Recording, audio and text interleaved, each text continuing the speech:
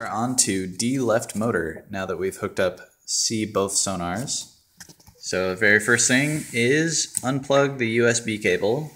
Then we have a lot of wires to hook up. We're going to follow this wiring diagram. There's a lot of wires, but don't worry, some of them are reused for the other motor. So right now we're hooking up a bunch of wires, but some of them are dual purpose. They are used for the left motor and the right motor.